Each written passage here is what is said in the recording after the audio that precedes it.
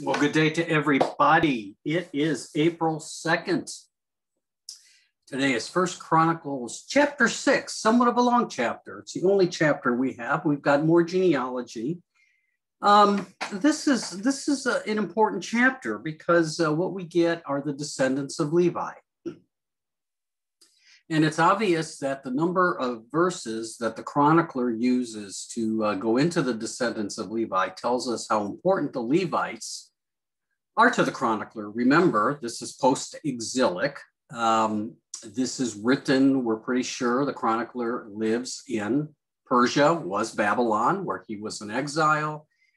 He's writing from the perspective of exile, but some of his people have returned to the Holy Land and Jerusalem. So he has a concern about the rebuilding of Jerusalem, the rebuilding of the covenant and the worship of God through the rebuilding of the temple and restoring the city of Jerusalem. And so obviously the Levites and the priests are important to that.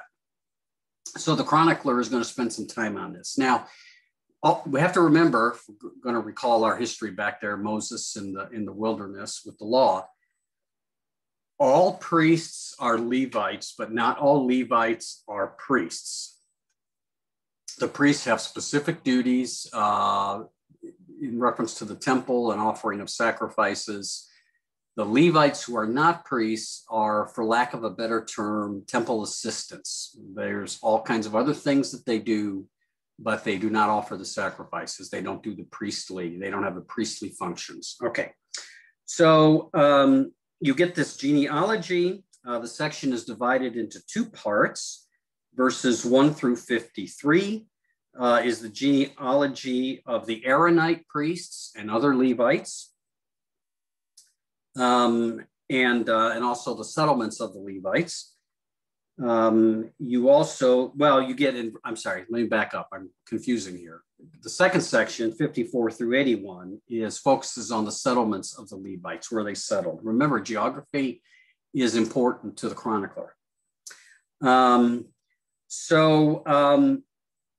It's interesting that the way he orders the genealogies by family and clans, he uses military terminology. We've seen this before. Remember when Moses conducts a census in the wilderness to count the people? They basically want to count the able-bodied men who are able to do battle, and that they are all settled in military-style organization, if you will. We would probably say today, have them encamped and settled by companies and regiments and corps. However, whatever military terminology we're familiar with today, that we use today, if you can think in that terms, this is what's going on here.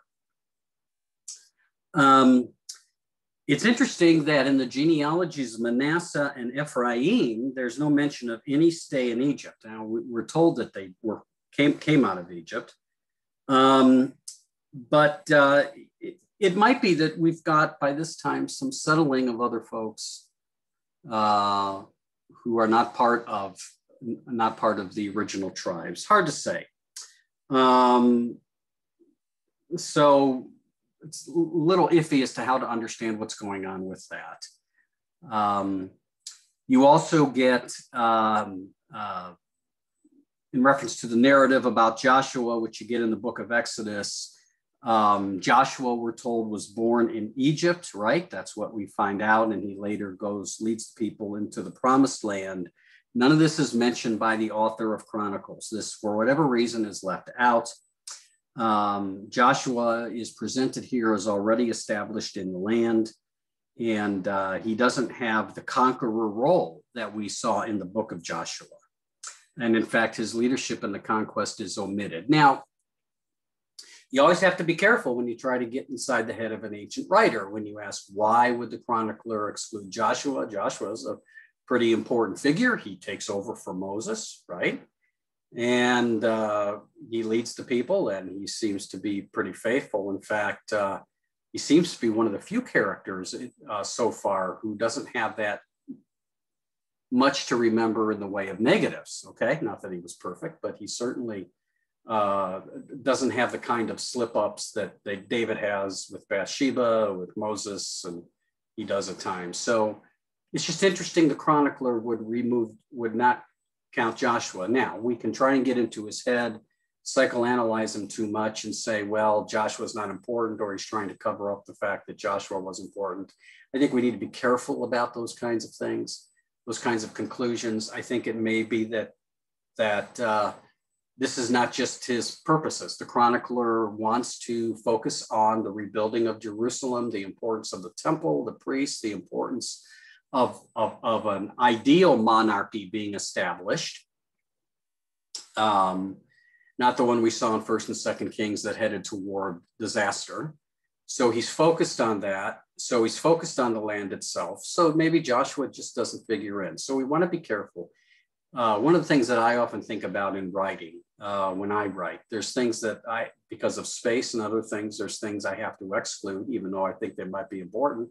I make judgments as to what's important for what I want to write, as opposed to what I need to write, as opposed to other information. So it could be just that the chronicler, this just doesn't figure in. I mean, we could always ask the question of other books, why does Luke talk about the shepherds, but not the Magi? Why does Matthew talk about the Magi and not the shepherds? It could very well be that maybe Luke didn't know about the Magi, or maybe that was just a story that wasn't absolutely critical for the story of Jesus he was wanting to tell, the aspects and specifics. So let's be careful about getting too far into the heads of these long dead writers.